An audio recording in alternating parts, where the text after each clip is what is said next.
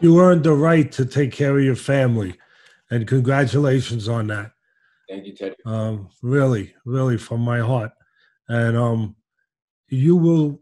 I believe that it's still your destiny to win a world title. I believe that sometimes you have to be tested to see if you deserve that destiny.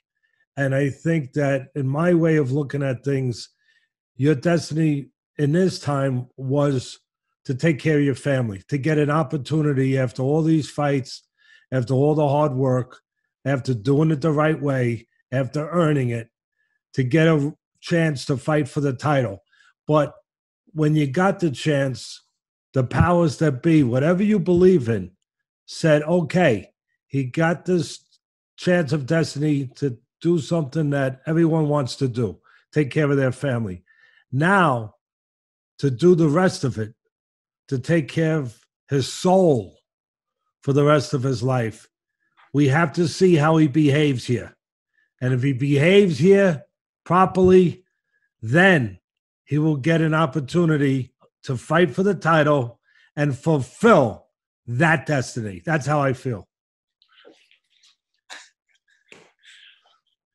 That was, man, ouch. Hot day. I need to have you in my corner, Teddy. I'm gonna whip the checkbook out, Teddy. How much is it gonna cost? Let's be frank. No, we're not. We're talking right now, people, and we're talking things that I know it's easy to say, it's more important than money, but we're talking about things that can't be influenced by money. It has to be something that you feel.